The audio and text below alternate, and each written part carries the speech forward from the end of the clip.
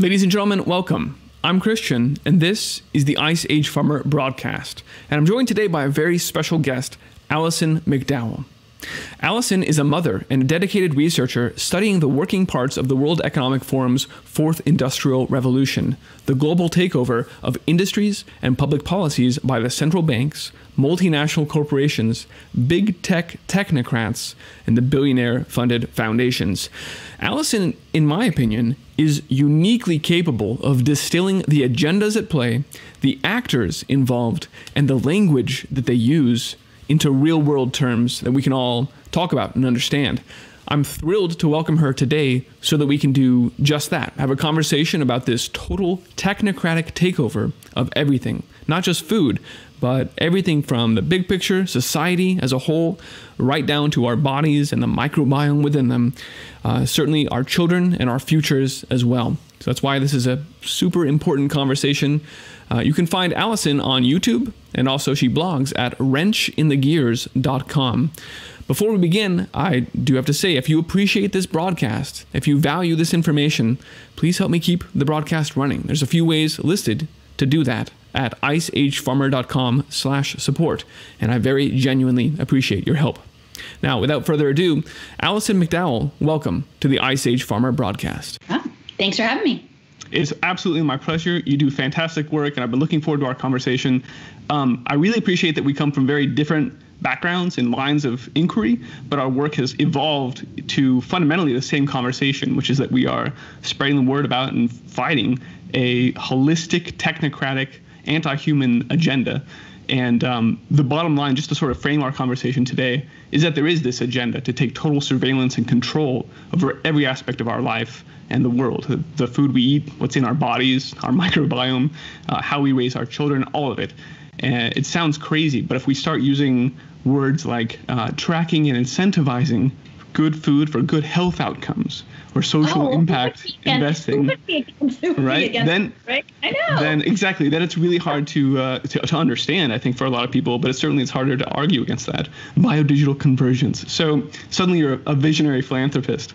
So I really appreciate you joining me today to, first of all, because I want to get more eyes on your work, wrenchinthegears.com. She is on Twitter at Philly852 and does somehow we both still have YouTube channels. Let's aim to really crush it today and get me banned finally. And yes, joining me to have this important conversation about that agenda, where we are with it, the fact that there's a sense of immediacy, right? There are actually already World Food Programs doing tests of blockchain-based currencies at their refugee camps. Biden and the USDA is seeking to expand SNAP benefits, which of course speaks to the whole thing. It's all rolling together right now. We're leaping into this beast system. And so I want people to understand what that means. And so I'm thrilled you're here to help me explain that. You want to start just by sort of introducing yourself and your background and how you started looking at all this? Right. So I'm based in Philadelphia, and I sort of describe myself as a mom and an independent researcher. So I work at an urban botanic garden that has a small agricultural component that is framed as really a healing program, like an earth-based soil growing program, really. And so I don't do that. That's not my primary focus of work, but I have been sort of on, a piece of land in a post-industrial urban landscape for a long time. And so I have both sort of a macro view and a micro view of some of these systems that are underway. And I actually just got into this with school closures in our city of Philadelphia. We're an underfunded urban school district, and Boston Consulting Group came in and they closed 23 schools and laid off thousands of teachers. And then I went from being sort of a naive, liberal, that's not fair, life had been fair. Well, then that's not right. And then realizing as I dug in and followed money and power that it was about much, much more than just public education. It was about controlling, as you said, all these different aspects. And a lot of it was, my focus is around the weaponization of the social safety net and the ways in which my framing that coincided with my awakening around these systems of power was also understanding broader histories, including around, empire, right? Like the inland empire of the United States and what happened to indigenous people. So like some of my framing of what's happening around food systems and control of people, I feel is very strongly connected to the dispossession that happened, hundreds of years ago when people were taken out of their natural food systems and their relationship to land in a non-globalized, supply chain economy and in that way. So that was sort of my way in. It was about poverty management after the schools, and then it was about health management. And, fundamentally, if you can control people's access to shelter and their access to food, you can control huge numbers of people. And that's sort of where things are now. Absolutely. And one of the things I liked, I saw you on Twitter say, I wish I could have, learned about this and warned people about it without having to learn a completely new language. And that's part of the reason I said up front that when you dress it up with these weird phrases, impact investing and good health outcomes, it's, I don't think people really understand that this is all about control. How did you start learning that language? And can you speak to that a little bit? Well, mostly what I do. So in Philadelphia, we're also the home of the University of Pennsylvania and other higher systems of higher education. And this entire program of looking at natural life, really. So human life is a huge piece, but also financializing nature and natural systems came out of Wharton, out of the business school at University of Pennsylvania. And the former president of the university, Judith Rodin, left to become the head of the Rockefeller Foundation. So she set up what has essentially become this game that runs on big data analytics. And when I was poking around in the education space, I kept bumping up against not just venture capital, there were venture capital firms and consulting firms that were interested in putting computers in schools and all of these things. But it wasn't just that, making money off of devices or off of cloud computing. It was actually hedge funds. And I kept thinking, what do the hedge funds have to do? Why is it? It's not just, as predatory maybe as these tech companies were. It was the gambling part, right? Mm-hmm. And so once you started to understand that the way in which digital systems of surveillance, sensor networks feed signals intelligence, right? Intelligence about individual and social behaviors that would both feed into strategic decisions that are militarized decisions or financial market decisions. There are other, many aspects of this, and both, Michael Bloomberg, who I think is equally as dangerous and doesn't get nearly the billing as Bill Gates, that was his background, is data analytics and controlling urban populations. So that was sort of how I came into it. And I just taught myself. I mean, literally my background is in art history and cultural landscapes. So what I was trained to do was just read primary source material and then sort of synthesize it, right? That's sort of what the art part is that you look at things symbolically, right? And then I get presented with things. It's put right in front of me. And I'm like, oh, this is where this piece of the puzzle fits in. This is how these things come together. And I fortunately have a situation where I'm a bit outside it. My work doesn't depend on me not knowing it. And I would say for most people who are in a similar position, it's very hard to get out of bed every day if you have to go to a job that you realize is building the singularity, a militarized singularity. So you just really don't want to know. You don't want to know. So really for me, it was looking at LinkedIn profiles, watching 4 hours of the World Bank New America Blockchain Summit, looking at their white papers, because they all tell you it's not actually hidden. If you have the time to read and you believe them, then it just they figure nobody would come into their space reading their stuff if they didn't go along with it. Mm-hmm. And so some of us are the outliers, right? That read it and go, wait, this is actually abominable, and that's sort of where, I taught myself. And it's hard because people are like, it's so hard. And I'm like, I know, but I'm just a mom. I figured it out. If you're motivated enough, you will. But I'm working on a glossary. I promise. That's the next thing. I have bits and pieces of a glossary, but I'm looking to update that. Yeah, I think that's a great idea. Just a place where people can go and say, when I see these terms for the first time, how do I decode? It is a different language. And so, people who go to work at a very large company have that experience where on their first day, they're like, I don't know what people are talking about. There's all these new acronyms, all these systems and processes that are being described. It's the same thing that is true in this network of think tanks and big multinational companies when they talk about stakeholders and all these weird things. So yeah, a glossary is a fantastic idea. But people need to be motivated to look at that glossary and to have this conversation, because it is not just that those conversations are some academic, futurist sitting in an ivory tower somewhere saying, well, we could build this system, and wouldn't it be cool? It's like these are actually agendas that are being implemented and executed on. Like you mentioned, the UN has already rolled out the blockchain digital currency for refugees. Right. So expand on that a little bit, just the fact that this is a real-time situation, the immediacy of all of these programs and terms that are being thrown around being rolled out now. Yeah.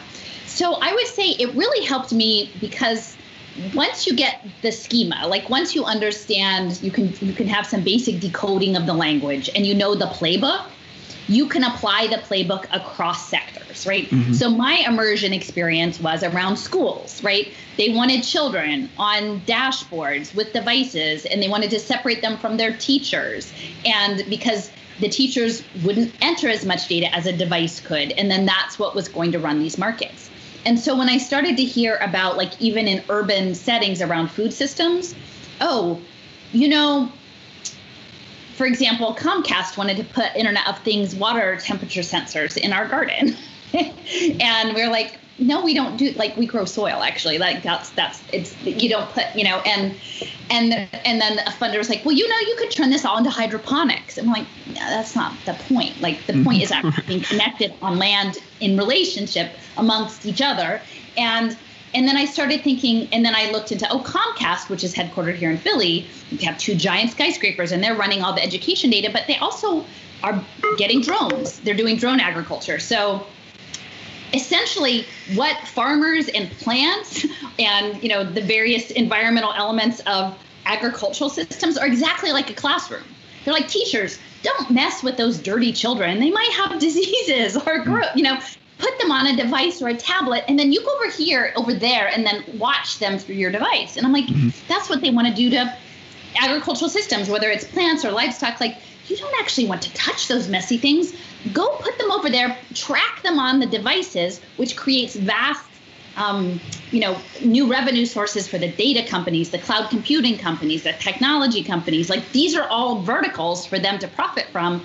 But then ultimately on both sides, all of that data is getting thrown into this thing that they want to use to build a singularity, which was the piece I didn't have really until the last maybe 4 or 5 months, was the way in which they are literally mining life processes on this planet, both human and animal and plant and microbiome, to build a virtual replica that they can control. Like, if we think that they can control us in a totality in a blockchain-based material world, the digital twin version is going to be even more under their control. Mm-hmm. And that piece is kind of crazy to imagine, but I mean, that's literally what they're doing. Absolutely. And yeah, let's highlight that a little bit more. This idea that you can hear it described as augmented reality, where they have, because of the Internet of Things, constantly reporting all the data in. They build this mirror. Sometimes they call it a twin, right. Twinning your twin factory. And so once we put sensors in your factory, like you said, they talk about it's the same basic principles, whether it's the children or the plants or your factory. We're going to divorce people from the process and install sensors to collect the data. The people can then step back and monitor for now. Later we'll have AI and it'll be a post-human situation completely. So what we're witnessing across all these sectors is the divorce of people from the land, from the children, from the manufacturing, all of these things. Where were we going with that? So they talk about in each of these situations the twinning, that we're constructing that virtual reality, augmented reality structure that mirrors you.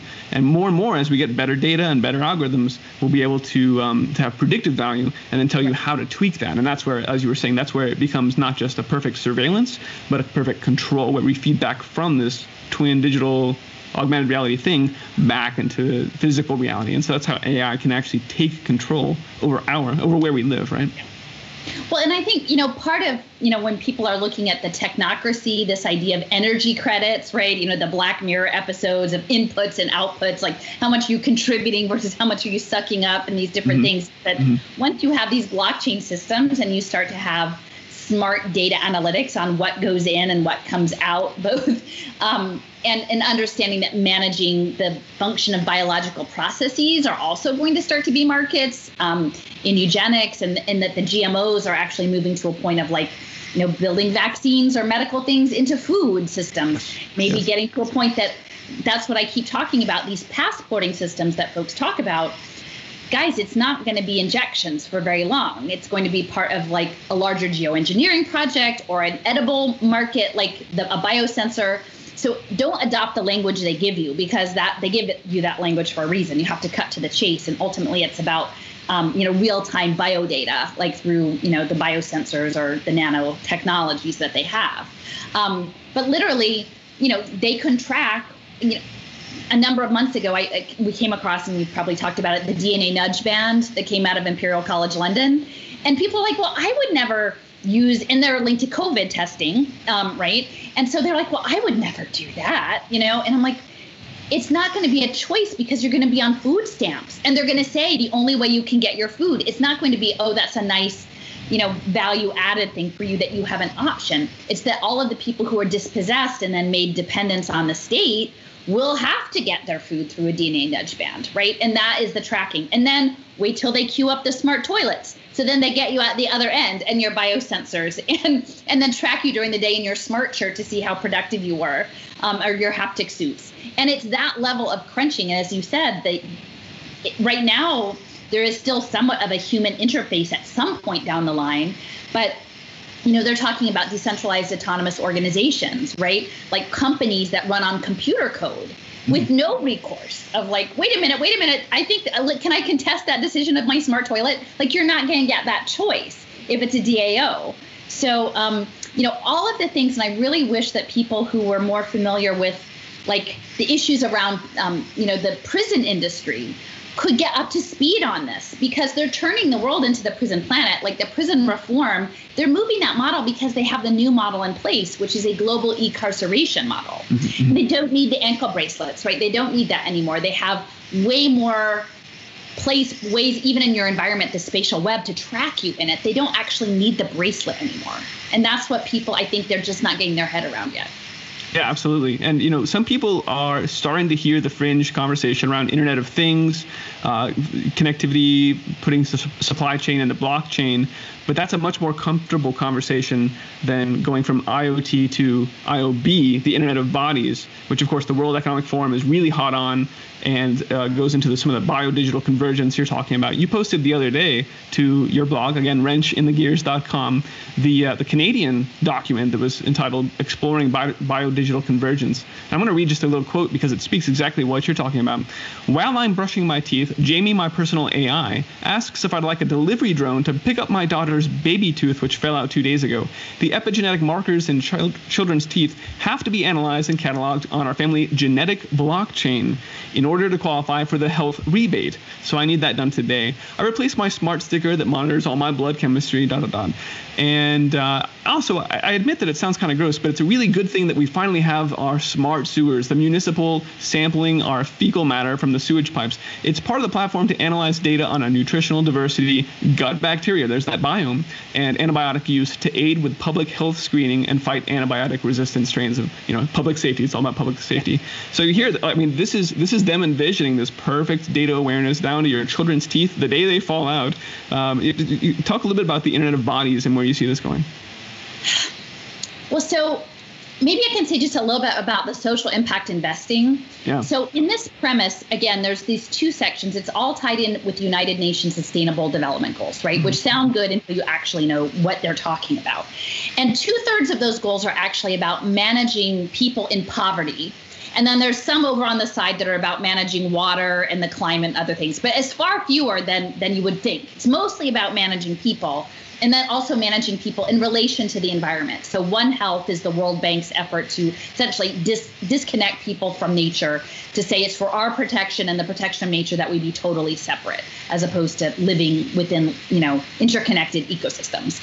And so this idea of impact investing is based on a predictive profiling deficit model, that each person, even before they're born, based on crunching data about their parents or where they live, will be a burden on society, will cost society a certain fixed amount. And that if you can have an intervention that's tied to a government contract that's outsourced to a nonprofit to fix you preemptively before you've even done anything, then that creates a narrow strip of return on investment for private investment companies. So this is the Goldman Sachs, this is the Vatican Bank, SoftBank, big insurance companies. A lot of them are going to be healthcare companies, and a lot of it is being framed as preventative healthcare, including food access. Okay, so the diabetes, all of that. Diabetes is going to be totally weaponized, and that's why the lead-in to the last year's health situation hit so hard on chronic illness. So diabetes, heart disease, asthma, these chronic conditions that are going to be resolved through this Internet of Body sensors with these evidence-based interventions. So that is the impact market. So essentially what it does is allow permanent surveillance of targeted communities, because they've got to get your data. It's like, the AI is watching you as you brush your teeth. You don't get away from it. It pervades your entire life.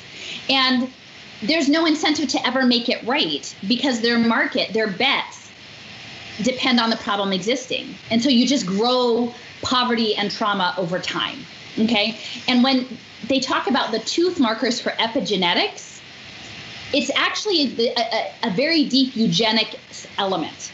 And someone, when in December, we were doing an action, and I was having a conversation, and they said, and it was very telling, they said, the crown interest, the royalty, they're very into breeding, right? Animals, dogs, horses, and so there is this deep eugenics, like optimization, that is built into this, right?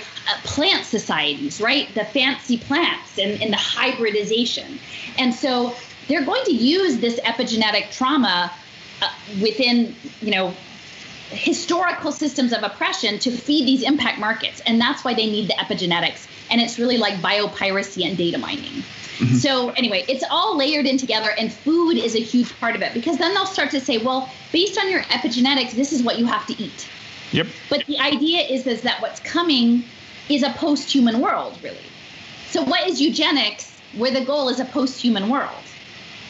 In my mind, the goal of that level of eugenics is to create people as shells, as just shells of human beings that you can manage. It's not like the idealized, strong, virile person, who will do the, work or fight the wars. No, you kind of just want a crippled person who will behave. And that is sort of where I'm at now in my thinking about both eugenics and epigenetic trauma and the food, is that they will design your food to make you into that. Yeah, that's what Bertrand Russell told us, is it would be diet, injections, and injunctions that will conspire to create a worker class, right, that we can't do anything. I want to make sure we nailed just the basic idea of human capital finance there, because you said that there are going to be companies, you also mentioned that hedge funds were somehow very involved in the education aspects up front. So people need to get that idea that this is just as they just turned water into futures, and now it's the financialization of everything, but now extending right into us, into our identity, into our social outcomes. If you do better in school than you were expected to do based on your genetic markers, then they say, it's because McDonald's put a play place right next to you and gave you play opportunities, and then they get financially rewarded. So there's plenty we could say about just how ridiculous that is, and how any metric, once it becomes a target, ceases to be a useful metric, right? How they just game the system to make whatever outcomes it seems like. But is that a good basic rundown of how to think of human capital finance? I did miss the hedge fund piece. So essentially what happens is that they predictably profile you against an existing cost, like prison, depression, diabetes. There's a cost, and the academic institutions set that price. And then they do the difference between fixing you and what it would cost if you had a full-blown episode of either being incarcerated or, but the money to be made isn't in that small return on investment, because most people would say, well, I don't really buy that you're going to make a lot of money in poverty, right? That just doesn't seem like, if you were going to go for a place to make money, that doesn't seem like a good buy, right? Like, why is Goldman Sachs getting into pre-K? But really, they're going to securitize the debt. The investors that are putting the money have plans to do all of the securitization on blockchain, actually. And then that's when the hedge funds will start to trade it. Okay. And so there's already systems in place.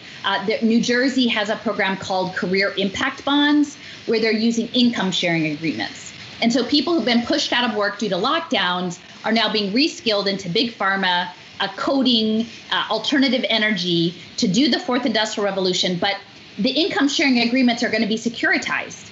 And surprise, surprise, Phil Murphy, the governor of New Jersey, is a 27-year Goldman Sachs executive, right? So it's all set up. And just as an example on how twisted this becomes, several years ago, Utah is a hotbed of a lot of this. It's both state intelligence and LDS and, Tech, University of Utah. And so a lot of the pilots are in Salt Lake City, and they had one for pre-K. And they gathered, they had a winter summit with Ian Galloway of the San Francisco Fed, because this is going through the central banking systems. And this panel was about youth recidivism, like juvenile delinquents, right? But the Q&A opened at the end, and there was a woman in the audience, and she said, I'm listening to all of this. I work at a Salt Lake City food bank, and, I know that none of these outcomes are going to be good if people are hungry, right? Mm-hmm. And none of you guys ever talk about hunger, which is goal number 2, of the UN Sustainable Development Goal number 2 is hunger. You never talk about hunger. And I don't get it, because none of your other programs are going to work if people are hungry. And so their response, like they sort of paused, and then Galloway said, well, the thing about pay for success finance, which is what they call it, is that we need a cost offset, and we haven't figured out the cost offset for hunger. Okay, so you're only going to feed people if you can find the appropriate cost offset. And this was maybe 3 or 4 years ago. And he said, maybe test scores. Maybe if we can tie feeding children to like their 3rd grade test scores, that could be the cost offset. And what was so depressing was like the woman was just so grateful to have found a way to fit into the system, like for her program. Yeah. She's like, okay, well, as long as I can get my stuff in the system, nobody in this room of ostensibly people, which is a deeply faith-based community, like had the temerity to raise their hand to the Federal Reserve and say, but wait a minute, like it's actually not like moral to condition children's access to food on a test score, people. And that's where this goes. And so all of the nice language, the way they talk about it, no one wants to peel back like, oh, hey, but the conversation when you actually unpack it looks like this, right? It looks like kids performing behaviors that the state or corporations decide are approved behaviors. And then increasingly they're trackable in this digital panopticon. And that children are being groomed from the age of 2 or 3 years old to accept that this is normal. Exactly. And so you can call it a social credit score or a digital currency that's with behavioral controls. It's only going to allow you to purchase the things the system wants you to. There's a number of different ways to language this, but that's the bottom line. Is this is control over what people are doing. And so I appreciate you saying that. And I have to say, I've had a bit of a run-in. I just want to mention, because I didn't come at this from health, right? And so, clearly the health freedom, the wellness communities have very loud voices right now. And right now, there are a lot of people who are pointing fingers on the wellness side about people who they feel are not making good health choices, right? Like those people, because they feel attacked around, the current health scenario, that those people are saying, well, why should you be afraid of me? I'm super healthy. And look at you, you're not doing good health behaviors, right? You're not eating right, or you're smoking, or doing these things. I'm like, that's exactly what they want us to do, is turn on one another, is not deal with structural problems around global supply chains and food access. And also policing other people's health choices. Like none of us, in my opinion, should ultimately be policing other. We should give people access, make access affordable, support people in sharing information to give people the best options, especially children. But the policing of each other and the policing of behaviors is exactly what the impact investors want us to do, because that is the narrative where it's going, is let us tell you how to be healthy, and we're going to dictate it and track it on blockchain. When you say, I've heard you say that food is central to this entire technocratic agenda. Can you just expound on that? Well, so I read a book, Nick Estes, and it's called Our Past is the Future, Our History of the Future. I think it's about Standing Rock. It's about the Lakota. And essentially, for me, because, I'm in Pennsylvania, Carlisle Indian School is here, right? And this idea of destruction of families, cultural erasure, and taking people's food systems is, to me, foundational. If we need to learn lessons, to me, it feels like now we're at the ghost dance, for all of humanity. And part of the way we accomplished this movement across the continent was to kill off the buffalo, to kill off the food sources. And then later, in the 20th century, even the Pix-Sloan dams, using public work systems to flood out bottomlands, to flood out places where people who had more subsistence or forage level types of access to the bounties of nature were pushed out of that, right? And so I feel like very strongly, while many people look to China or look to these other places, that actually we need to look closer to home, because this idea of cutting off food access to one's normal cultural food traditions, and I feel very strongly that this homogenization of a global diet or a vegan diet or a cricket is denying the cultural and the human aspect of one's food systems and trying to homogenize that, which is entirely the wrong thing. Yeah. And then to control it, because what they did was they removed them off their land to a place that they did not have a relationship with those food, not just food, but medicines, right? Because they were using a lot of plant medicines and other things, and then gave them food rations that made them sick and gave them disease, and often didn't give them at all, right? And so to me, like, that is a profound lesson. And again, they did not fully accomplish this erasure. I mean, it was largely a genocidal process, but I do believe that there are lessons to be learned from that history in this moment, is if we have a larger reckoning with what does it mean to be in relation to your food system in a reciprocal arrangement, and how does one because I'm not vegetarian, right? And I have a lot of people who would sort of point fingers, and I say, I would much prefer having a better food system, right? A regional food system, a system that is really sustainable, that is not about robots cutting up chickens and sending them halfway around the world and back, and the Dole fruit cups, all of that, right? But yes, that is a larger reckoning that I think requires us to have a broader understanding of the historical systems of how we relate to food, both from the original people to immigrants to this country to all the way forward up until the 50s, when manufactured food systems really kicked into high gear with the suburbs and everything. Mm-hmm. I don't know. And so how do you see food, access to food being used for most people? Like, how can they expect that to see that roll out?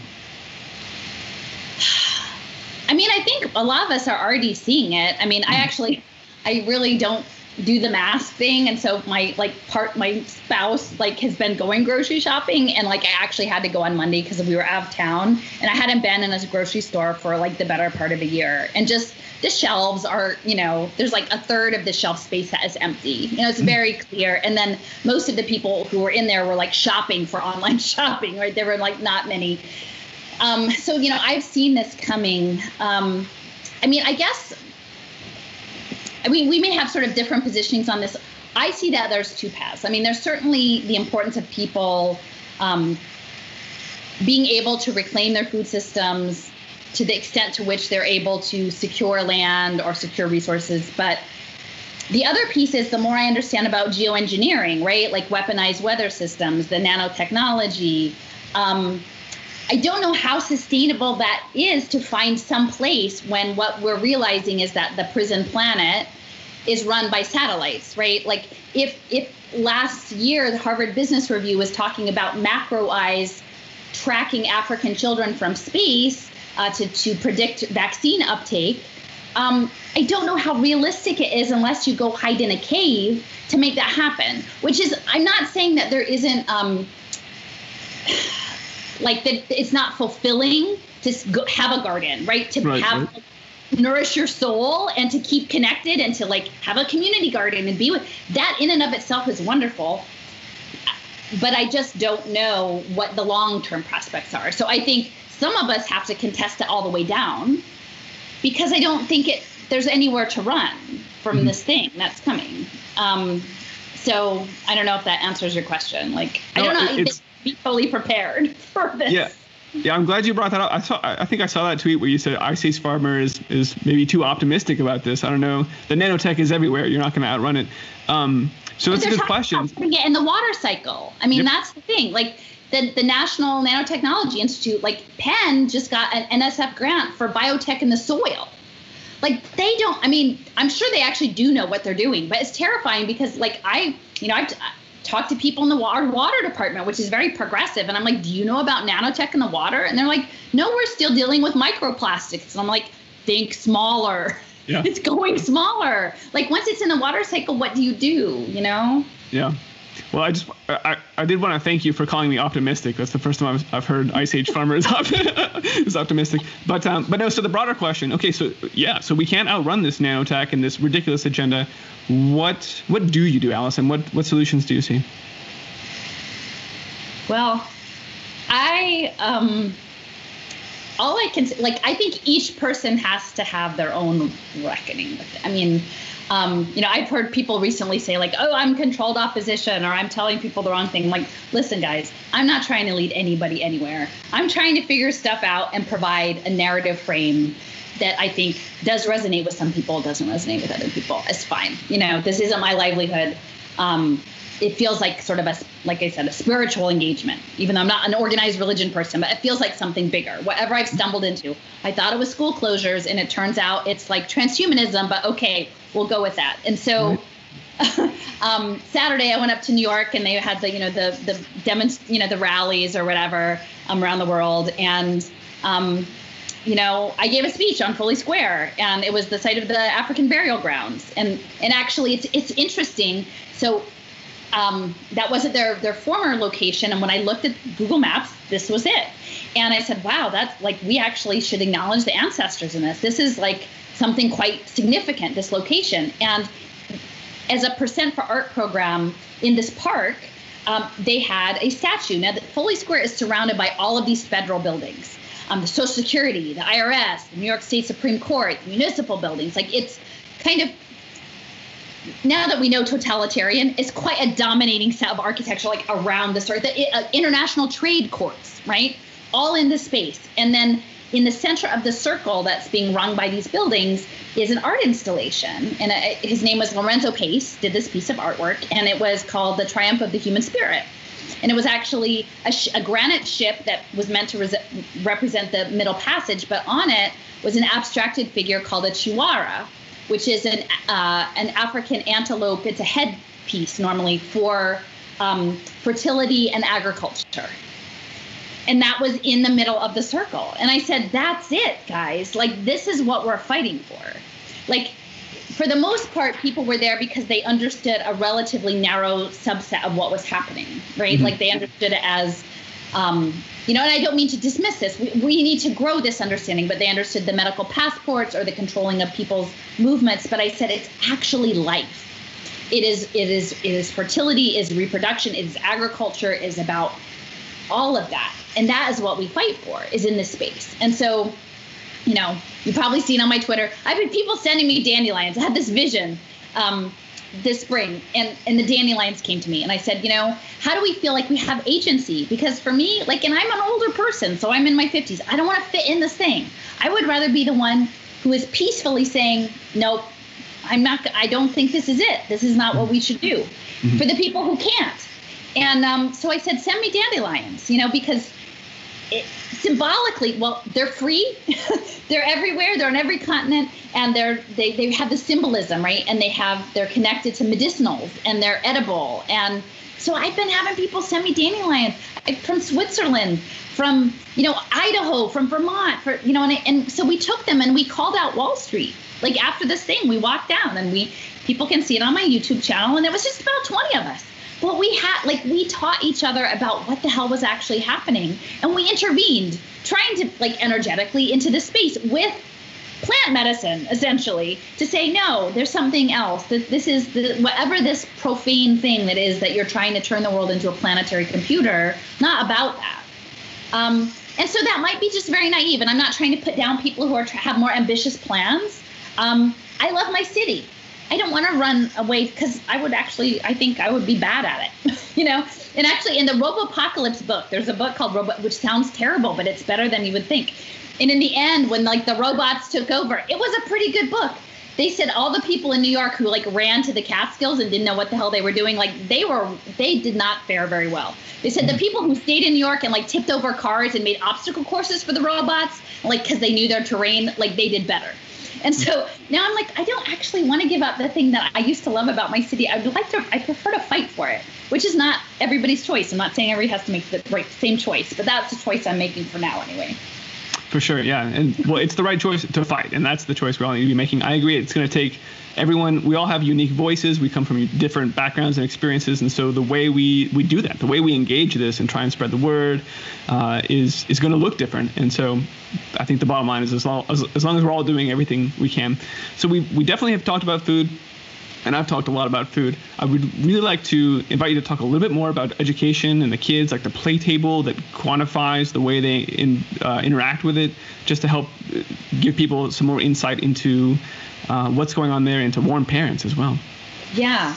Well, so I would encourage people, if they have time, so there's something called the Moonshot Project or the Moonshot Goals, which is the Japan Science and Technology Agency. So it's the government of Japan, which is SoftBank and Nippon Telegraph and Telephone. And they're talking digital twinning, 6G, and they're saying like, hey, by 2050, we're going to live outside of having a physical mind and body in time and space, right? Which sounds crazy, but I'm like, guys, like, and totally people have had pie in the sky ideas about cybernetics for a very long time. Like, I'm not trying to be Chicken Little here, but I'm like, I think we should actually try to engage with this material and say it's not our preference. Like, we'd really rather not live as a cartoon character in a militarized video game if we can help it. Right. And we're not probably, like, I'm not going to be one of those people, but they want the children because they want to normalize that, right? Absolutely. And a lot of it is about behavioral nudging, digital nudges. And this game of human capital bonds is based on sort of setting people on pathways of self-improvement, right? Whether your pathway of self-improvement is around weight loss or physical activity or addiction treatment or workforce training or mental health, like they're going to give you a task list and then check that you've done all of the things. And someone's betting that you do them and somebody's betting that you don't do them. And they want to condition children to that from these very earliest ages. So what we're going to see coming under the Biden presidency, which has been like long time in coming, and it's fully bipartisan, and if anything, I think Trump was meant to inflame people to further make them partisan so we couldn't come together. Yes. That they want children as human capital because this is the generation that is going to live in the digital prison if they get what they want. Mm-hmm. And they would really like a lot of them elementary and middle school kids to be trained up to code the digital prison, especially the ones in Africa and India, who will do it at a cheap price. And so they've got these programs to pay for pre-K, right? Which sounds great because we have an economic system now, which is very hard to get by on one income family, right? One income household. You need multiple, 2, 3, 4 incomes to support people, especially in urban areas. So like, hey, affordable childcare is important. Well, the thing is they want your kid from early ages. And I will say as someone who was like recovering liberal and then left and now homeless is like the conservatives are right. They do want your kids. They really want your kids. And so Jim Heckman is this Nobel Prize winning economist at the University of Chicago. So it's all the Chicago boys, right? And you will appreciate this because they really look at humans as commodities. So it's the commodities futures market. And while in New York, we went to the stock exchange, I said, hey, it's not really the stock exchange, it's the commodities exchange that this is going to run on. It's Chicago. So Heckman is funded by Soros and J.B. Pritzker, who's the governor of Illinois. And they're the ones who have been setting up blockchain, talking about putting SNAP food assistance on blockchain and coding it to make you buy the things that they want you to buy. And they said, okay, well, we've got this equation now. We can get a 7 to 10% rate of return on early childhood investments, or up to 13 if you get health data, right? So we're going to see like smart playgrounds, like who is it? Bechtel, the defense contractor. They're funding something called Playworks with rubrics for recess. Okay, so like when the militarized defense sector gets into recess, you know that there's a problem. Right. So they went all up and down to sell these bonds because like, well, 7% isn't great, but it's pretty good for like a conservative thing. So they're going to throw all these kids on blockchain to get under the guise of getting them pre-K. And these programs have been set up in, like I said, Salt Lake City. Social Impact Bond was the first one. But how do you get the data? And what Heckman has said was like, we can't change cognitive data because IQ, if you believe in that, hardens up around the age 8 to 10. And it doesn't move for hedge funds because really these aren't kids. It's data on a dashboard that represents a child. So they would say, well, you know what we can change? We can change character. We can change character. Essentially, they can digitally brainwash kids and track it and move the data on a dashboard around their character in terms of good behavior, and then take the credit, the return on investment for this bet that they've made. Well, where do they get the data? Well, now they've developed things. Hatch Education has a We Play Smart table. And this We Play Smart table is sort of, if you picture a large screen TV parallel to the ground with two-dimensional puzzle pieces or things, and the children are supposed to play together. It's not a single game. They're supposed to interact because they want their social, emotional data. And there are cameras, fisheye lens cameras, 2 of them on either corner of the table to track and score the children as human capital, right? And the craziest thing is that they most want social emotional data. And I believe it is because they want to use that data to train the robots, which sounds crazy, but all of it is built on machine learning. And the more social emotional data that they can get, the more behavioral data they can get. A lot of these deals, like I was just talking about Cardano in Ethiopia, putting 5 million students on blockchain.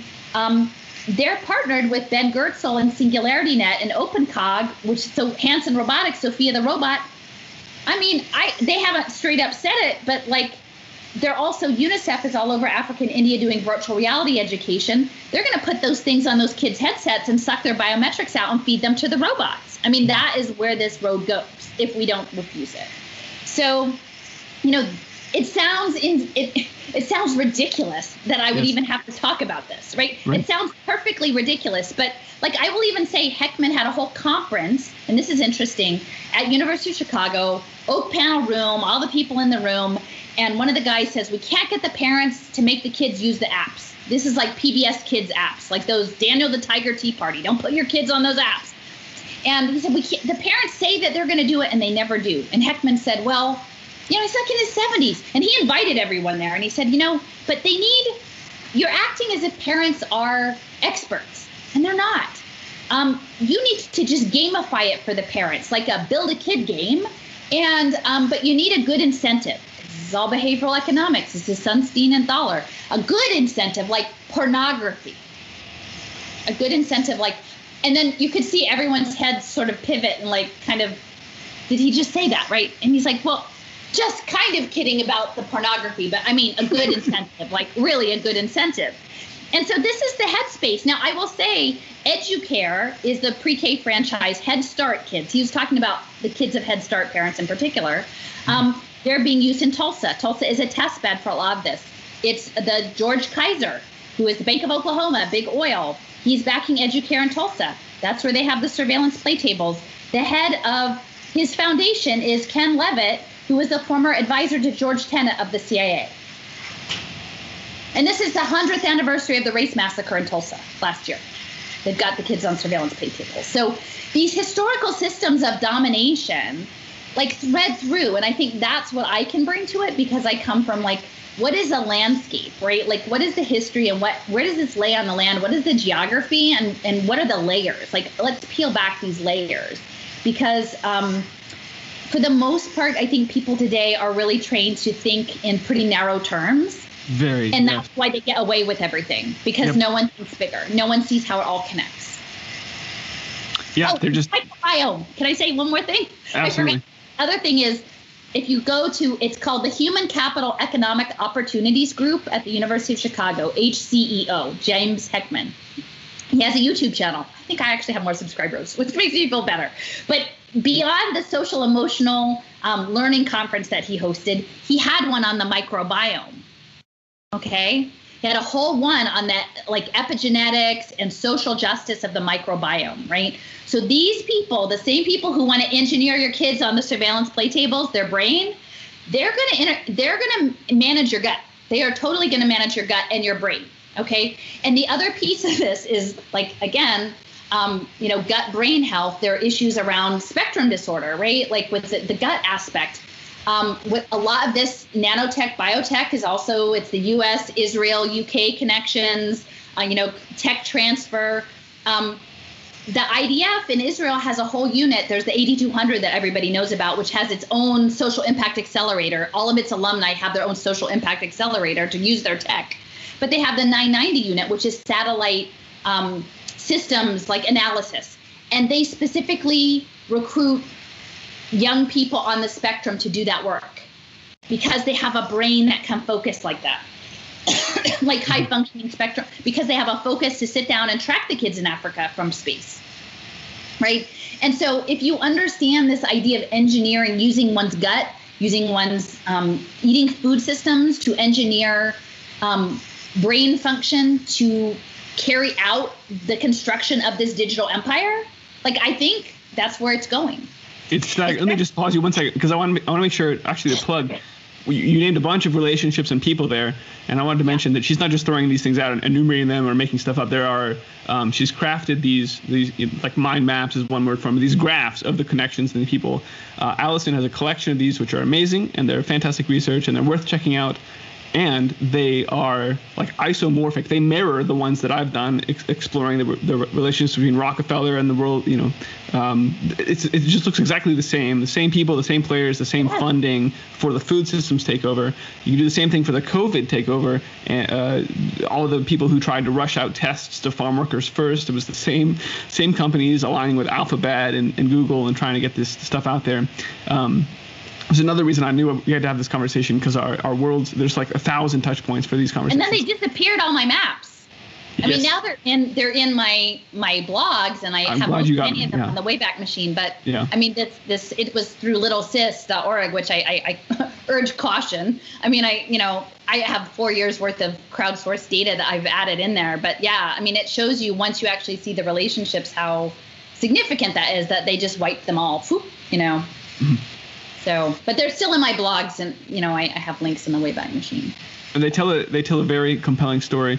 And just some of the other stuff you threw out there was the singularity net. These are people that are constructing like a set of standards which functions as an API between different artificial intelligence agents. So you can have one AI that reaches out to other AIs, and it talks to each other and asks for help. So one AI can actually become like a domain expert of farm status and like soil moisture, and one AI would reach out to it when it needs the data. So you can imagine companies, it's going to be like a competition of which AI is a domain expert for which thing, and then they're going to have these blockchain-based currencies where they trade to do transactions to ask each other's expert systems little questions. It's an incredible AI ecosystem that they're building. It's not just imagine, they're building this now, working on that augmented reality. Go ahead, yeah. That's what they have to put it in warehouses and freight containers, right? Like, I mean, soon local agriculture is going to be like a stack of freight container boxes in the Walmart parking lot, run on phones.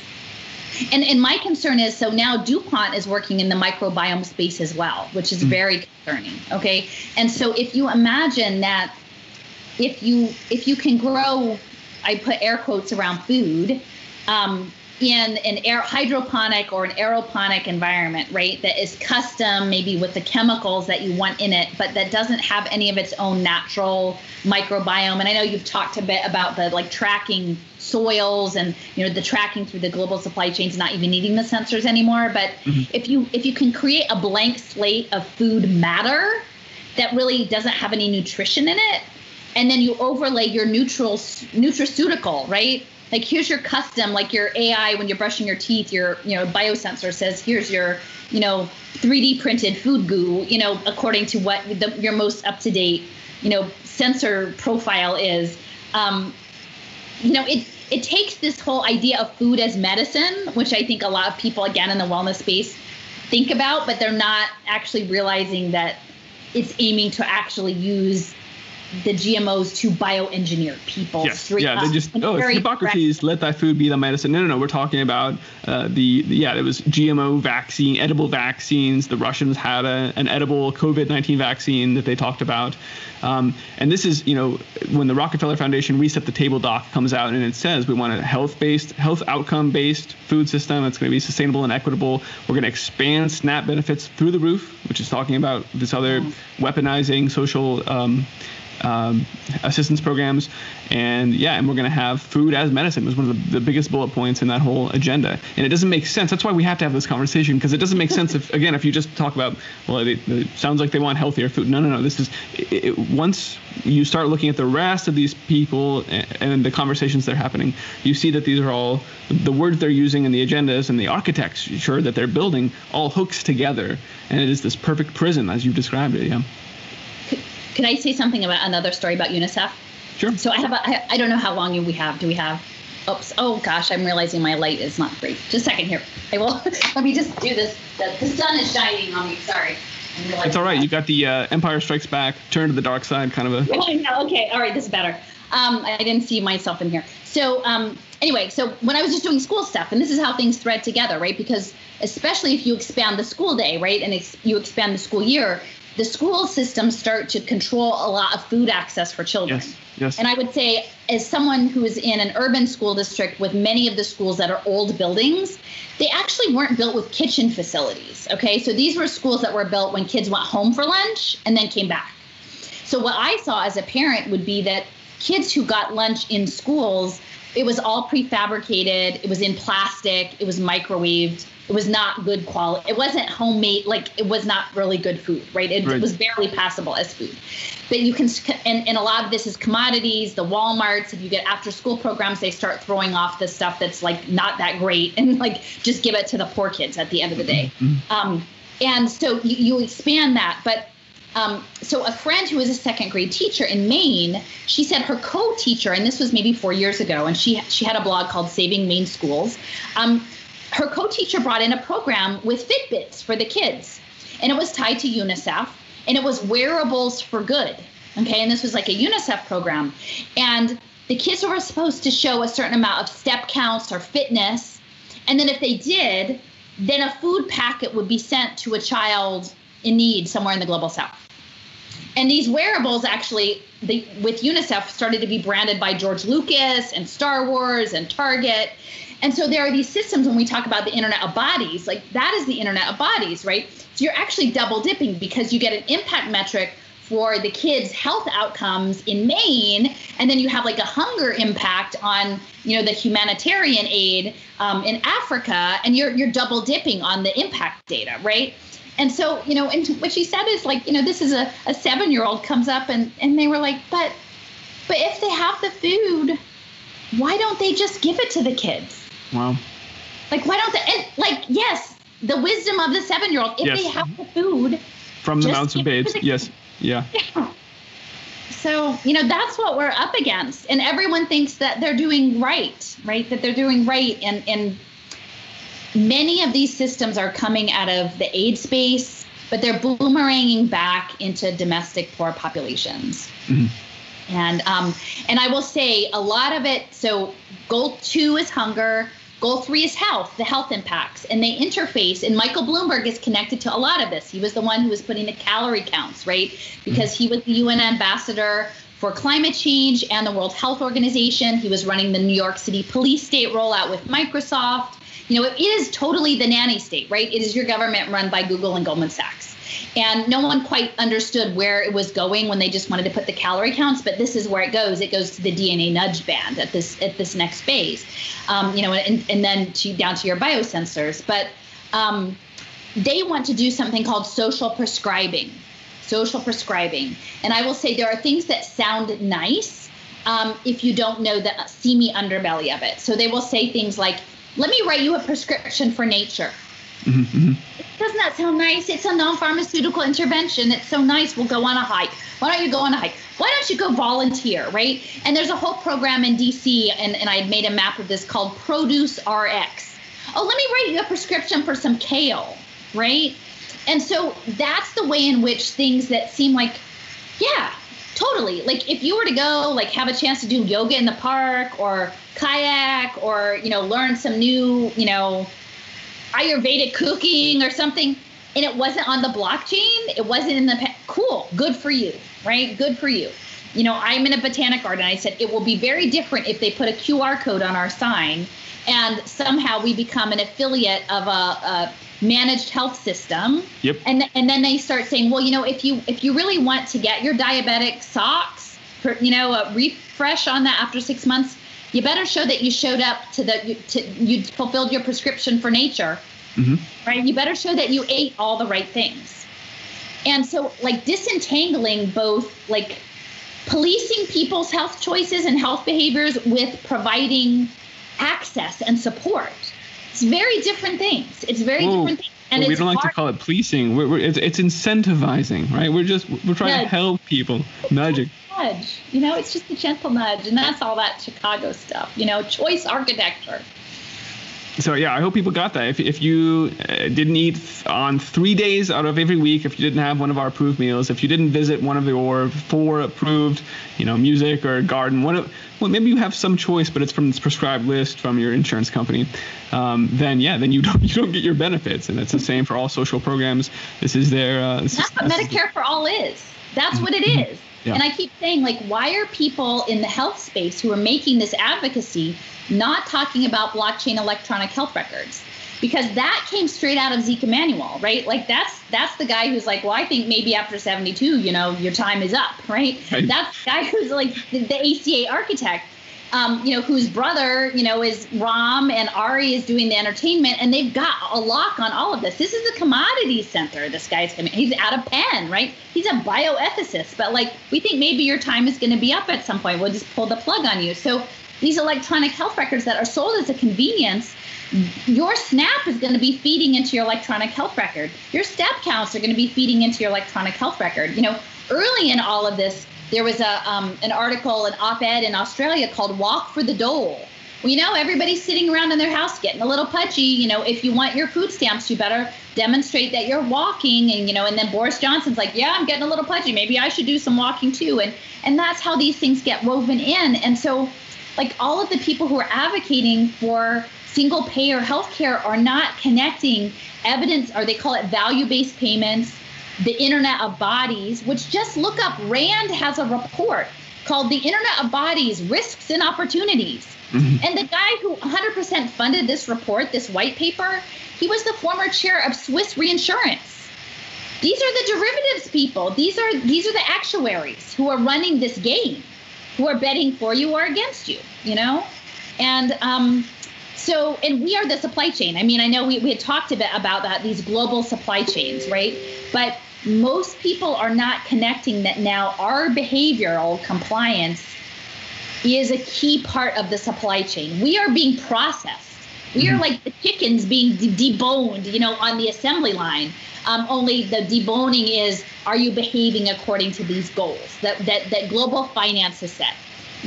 And any one of these goals, if it wasn't in the panopticon, if it wasn't tracked, if it was your choice, might not be a bad thing. I like riding a bike. I like eating kale. I like these things, right? Yes. It's very different if it's Goldman Sachs is betting on if I went up the hill on my bike ride home or not. Yes. Very different. And you're naming some of these players. It's the same. You look at the World Economic Forum's tracks for control of water, and it's Nestle, Unilever, Pepsi. The company. These are the companies who are deboning it, as you put it, humanity, the different parts of your behavioral profiles, and then placing bets on that, trying to find financial incentives. It's just insane. It was a great way of explaining that. I'm still trying to figure out what social justice has to do with my gut biome. And so you mentioned, actually, was it a social injection?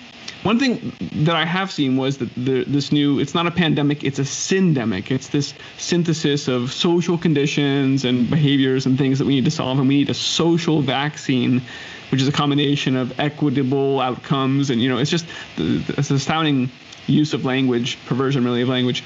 Is that the same sort of social injection that you were referencing? Well, there's a couple things. What I have seen a lot is called social determinants of health. Mm-hmm. Okay, so and again, if you peel back the history on public health, as I'm sure you do, to the Rockefellers, it's not the nice thing that you think it is. I think most of us, until you look into the history of it, think, oh, public health is for the public good because we care about people being healthy, and that isn't actually what it's ever been about. Mm-hmm. So the social determinants of health is looking at the ways in which people's environments, the circumstances in which they live, the behavior of the people around them impact their health outcomes, right? But the reality is that they have no interest in fixing the environmental. Their goal is, through the behaviorism, is to put the responsibility on the individual to behave properly, as though there was not a structure to the problems in which they exist. So the garden where I'm at is in the middle of, historically, it's opposite refineries. Okay, like Philadelphia was one of the first refineries because oil was in Titusville. It's a center of trash transfers. We have one of the upriver, one of the oldest trash compaction oil like things from the 20s. It's like a historic monument to trash compaction. You know, we have the recycling centers that are like waste management and the mob. You know, and so it's like this very high and giant electrical towers running through, right? And so these people, this part of the city that we're in, giant scrap yards, right? It's so sad because the parking lot. It used to be for Yellowbird school buses, like for the city school buses. And now there are no more school buses. And so it's just a scrapyard with torn apart cars. And there's houses opposite that. There's little row houses, modest row homes. People are living in this environment that's making them sick. And yet no one is going to come in and say, here, you know what, let me get rid of this scrapyard and put in like a nice park and give you guys community gardens. And no, they're going to say, here's your brainwave monitor. Like, here's your step count thing. Here's your DNA nudge band. Like, you better perform, even though now we're installing all these 5G small cells that the frequency is going to like very likely lead to increased diabetics. You know, if you look at electronics, we're going to slap electronics on you that might make you pre-diabetic, but then we're going to test that you've behaved according to our rules. And so that's the thing that is so frustrating, is that if you actually believe that Goldman Sachs cared, that it wasn't just a money laundering thing through children. I mean, in the deal that they did in Salt Lake City, this pre-K social impact bond, they gave pre-K to 100 kids that were screened into the program, and the cost offset was special education at kindergarten, okay? So they gave them a year or two of pre-K. Of the 100 kids, only one of them got special education. And they said that's outrageous because that would never work. Like, those numbers don't add up. So either you're screening kids in that wouldn't have needed it, or you're depriving kids of services, or both, right? Yeah. Or both. And so they control the game.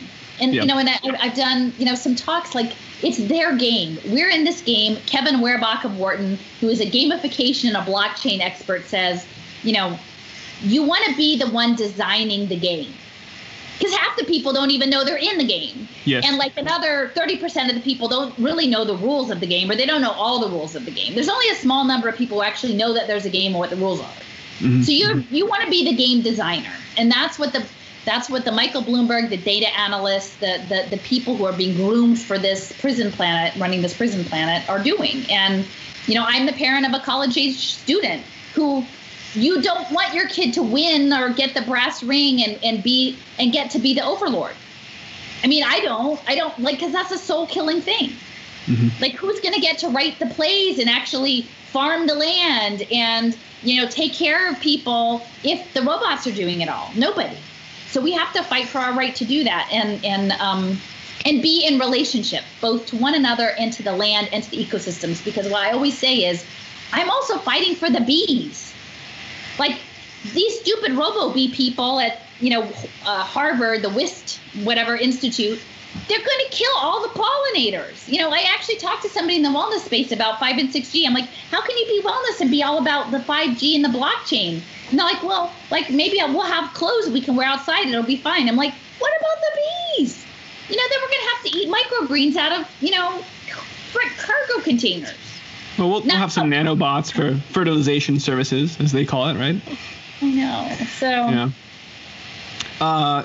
Okay, so you're exactly right. I just want to explain a little bit more, because I've talked in the past about how this designing the game, the gamification thing, it means they make the rules. It means physical reality and like life as we've known it no longer is the case. It's just whatever rules the technocrats impose upon us. And the way you describe that as flawless, they are viewing these problems that they have created through this very narrow lens that allows them to put arbitrary parameters on it and then define weird goals that only drive your behavior, that only drive your compliance. It has nothing to do with making you better. It has nothing to do with even physical reality. It's just, I've used, because I talk about food, I've used the example of there's a University of Sheffield study that says sheep farmers could make more money if they stopped farming sheep, right? If they just stopped doing that, and we'll pay them carbon offsets, and they'd actually make more profit. It makes no economic sense. There's nothing being produced, but money's being, given here. But that's an example of the way that when a technocratic government, like when the state can come in and just impose arbitrary rules and incentives and change the structure of things, then they can drive behavior in weird ways that don't make fundamentally that don't make real sense. What else, Alison, should I have asked today? What else would be a good question here? I mean, I think we covered a lot of ground. I mean, I think we need to look out for the children, you know, and we need to, I mean, more and more people are going to be pushed onto government dependency. You know, that's where it's going. So I think really understanding the ways in which many of those systems have been stacked against people for a long time. And I would also say that because of this stuff that's going on with blockchain now, these human capital bonds, the pay for success projects, it's technically, you still need some government money, right? The government pays if it's deemed to work. Like if a chronic illness program works, or a recidivism program works, but that can't last very long, right? Because essentially the rich don't pay taxes. And if the poor are all pushed onto UBI, there's really no government funding at that point, right? And so what the financiers have come up with, I believe, and again, it's unclear if they will be able to do all of the things that they're saying, all of these thought ideas, but they have pilots. There's something called an impact security. So that it's a company called NPX. N as in Nancy, P as in Paul, X as in xylophone. NPX, Impact Security. One of the people's out of Wharton. So we just bake up all of this stuff in Philadelphia. And what they said was it's essentially a new debt finance vehicle where there's no government involved. Okay, so nonprofits can issue debt, and investors can invest in it, and there's a pay-for-performance component. And then if they hit their target, a foundation pays it back.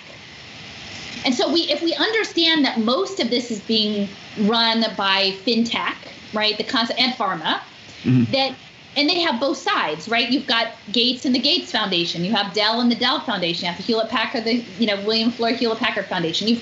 They own both sides. So the people who are trapped in the middle, giving the data to show that they've complied with the program to get the impact data, are just batteries for the system of money laundering and bet making. And so I think that's really important. The other thing that I would say, so the piece of this is blockchain. So there's no government at that point, right? Like, even though the government is really corrupted, like at least there's some sense maybe out there that you could still maybe change things. This is trapping people in a fully unaccountable system. Yes. That is where the libertarian stuff goes. And this is where I'm trying to tap into people who are more libertarian, like constitutional minded, is that this augmented reality thing that is being rolled out, that is fundamentally a militarized structure, is what it runs blockchain. It's called the spatial web. That is the prison planet, right? And so that prison planet structure, that augmented reality structure, is meant so that individuals, high wealth individuals, can invest in whatever they want across the world, right? They can invest in wells, they can invest in farms, they can invest in toddlers, they can invest in people in addiction, they can invest in, overweight people. They can just put their money, and it's only accountable to the contract, right? It's only accountable to whatever contract that is made. And the people who are being managed under the terms of that contract may not have a choice.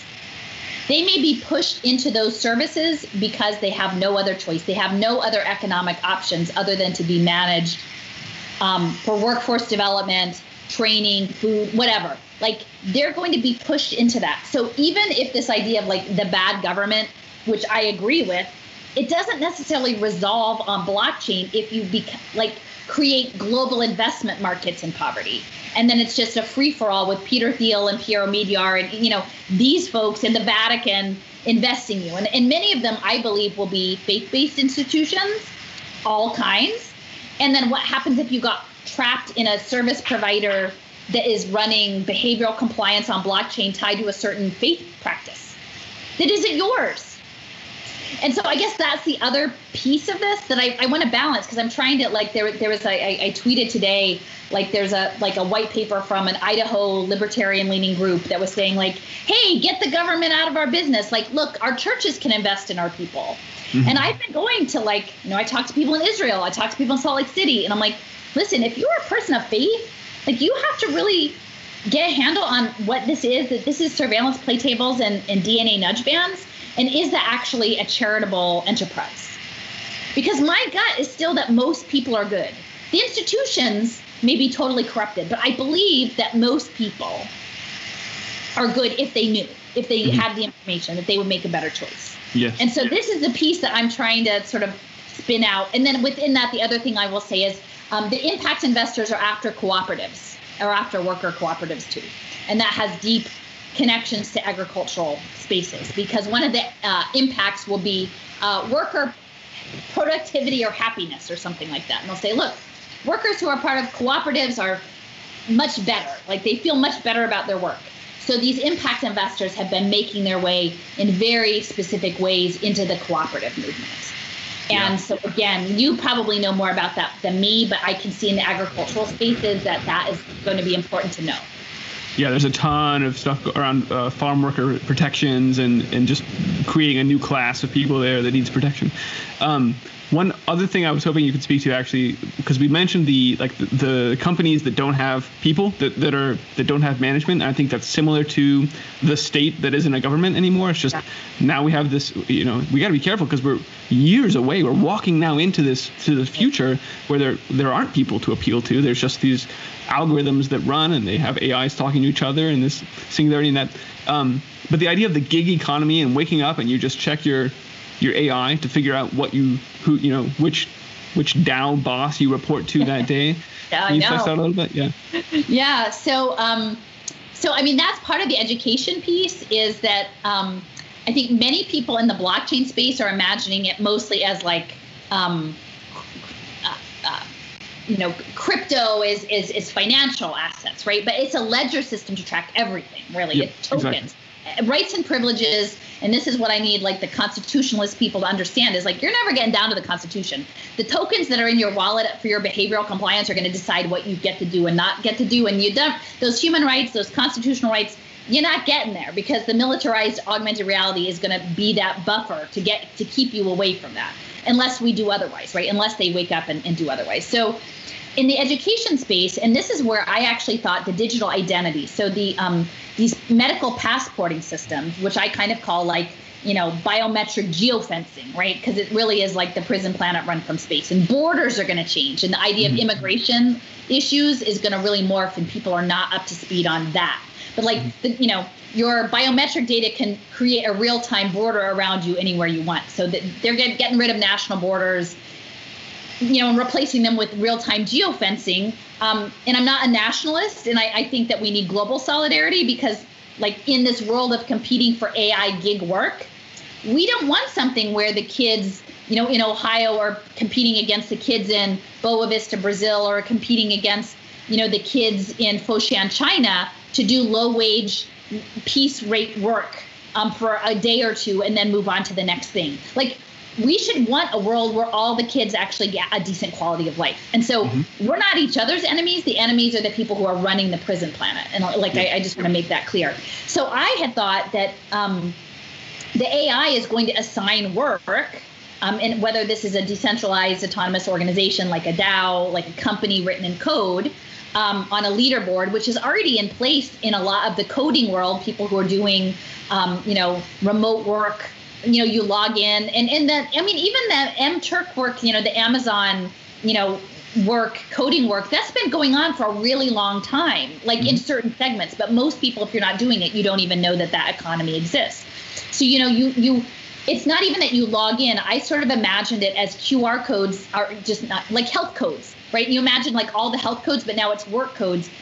You need to have these 200 codes to apply for this work, right? And your whole life is you're chasing the next skill code to try to get the work, but there's always like 200 people competing for the work. So you go into debt to do this stupid online class to get the badge to show that you can compete for the work, and then they say, oh no, now you need this badge, right? You need this badge, and it all goes onto blockchain. It's in your online learning locker. So I had thought when all of this stuff came before last March, that blockchain digital identity, which sometimes they call self-sovereign identity, and that's the ID 2020, would come through, in the United States at least, through the education credential space. So MIT had something called Learning Machine, and they were doing digital transcripts. And they were, look how convenient it is. You have your college transcript on your phone, which is ridiculous because, like, you don't need your college transcript on your phone unless you're moving into this new phase of globalized gig labor. Yeah. But that was being sold through Southern New Hampshire University, and then it was having pilots in Dallas, which is green light credentials, and Learning Machine was in Tulsa. So these same this. And, JP Morgan Chase was backing it. It was community college. Look, in high school, you can get an associate's degree when you're 17 and be all done with school. And then you can just track your micro credentials. These are all going on blockchain, and it's all for the identification. But what they most want, they want your behavioral data, because it's all about trust. And that's the code word for blockchain is trust. How is the AI going to know they can trust you to do the work if they don't also have your behavioral data on record, right? And that is exactly what, if you listen to the clip I pulled from Hoskinson about Cardano in Ethiopia, is they've said, hey, like, our new education program on blockchain is totally aligned to the government interests, and your metadata from the time you're like a young child will be tracked, and we will know if you're a good actor in the space, and we will be able to tell who is qualified, who is almost like morally allowed to have a job. Mm-hmm. And he just says it in a 2-minute clip. Like, I didn't even have to, he just says straight up, this is the plan. Blockchain metadata will decide this, so, and it's not just in China, right? This is Ethiopia now. And Hoskinson is based out of Colorado. So, that's Colorado, Hong Kong, Edinburgh. This stuff is spread everywhere. It's globalization.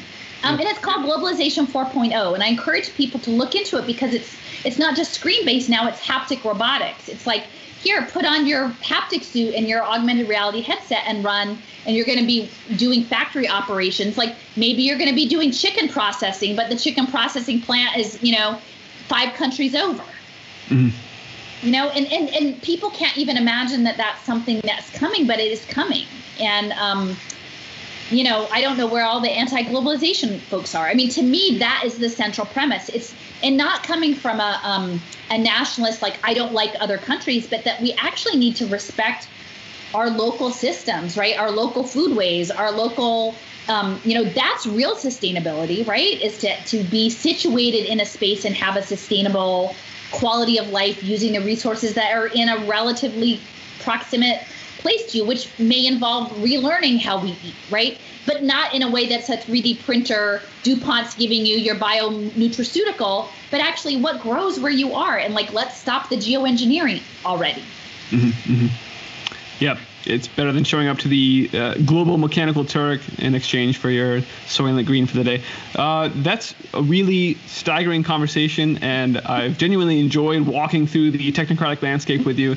I think we've thrown out a lot of the terms and ideas that might be new for a lot of people so that they can go and look more into them, watch more of your stuff, and just actually go see. Please, by all means, don't take our word for it. Go look at any of the names we've talked about today. These are public policy documents. They do shroud it in these weird philanthropic sounding terms, but these are words that we need to have so that we can normalize them and make sure other people are aware of these agendas going on. There's one more question that I ask all my guests, but I think particularly in light of just how dark some of this future kind of seems like it will be, I wanted to ask you, and that is, if you stare too long into the abyss, you risk becoming the abyss. So what do you do for self-care? How do you unplug from this? How do you take care of yourself? Well, like I said, this Dandelion project has been pretty amazing. Like, yeah. I mean, and again, like, I'm trying to, one of the things we read at the Wall Street Bowl, and actually it's really interesting because I don't know if you remember a number of years ago, there was this fearless girl statue, and they put the girl statue in front of the Wall Street Bowl, and they're like, oh, look, it's women's rights, which is really another Sustainable Development Goal 5, which is gender equity. And it was put there by a global investment firm, State Street, but we were deconstructing the bowl. Actually, I had a friend do a strategic application of some dandelion tincture on the working end of that bowl, which was pretty interesting. But, we had some levity around it, and we were talking about, we didn't want to stand in line to wait for the head end of the bowls, but we just worked on the what was available. That was being very capitalist to wait in line to put our medicinal garland around the head of the bowl. So we cobbled its foot. But we are reading out of A Wrinkle in Time, which is a book like from the 70s I read as a kid in elementary school. And it was sort of like, like love wins. In the end, it's this loving thing. And so I think right now, we went to go make this garland in a city college. I have a friend, and she's like, I know where there's a ton of dandelions on the campus of City College, which is really important because all these crazy equations were put together in the Harlem Children's Zone, right? So I'm like, we're gonna get these plants from, and we went up, and all of the dandelions had gone to seed and blown away. So it was all these stems that were like this big. I'm like, oh, well, now what do we do? So we put mugwort, and we had plantain, and we had Star of Bethlehem, and we like wove this thing together, and they were all medicinals, and it was this creative act, right? And it was like also serendipity, because like we kind of had a plan, but we did it with people. And these are people I did not know before. And you know, and I've had people like, I put my address, I have, if you look up Dandelion Manifesto on Wrenching the Gears, you can mail me dandelions, right? And someone's like, well, you shouldn't put your address on there. It's very dangerous. I'm like, you know, like they can find me if they want.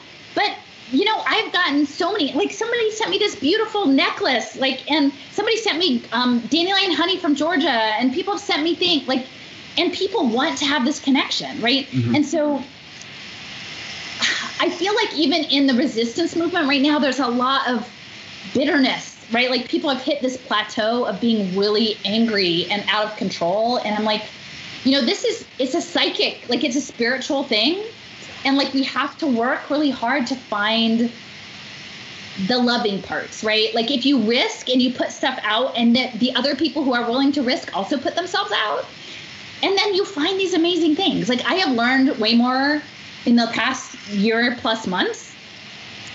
I would have a way more, like this is not the midlife crisis I expected, but like it's like a gift. Like people have given me these gifts. And, you know, I talk about like the gift economy. It's the not blockchain economy, right? You put things out in the world, you use your gifts, like my gifts are making these stupid maps and talking on interviews or whatever. And then people give you their gifts.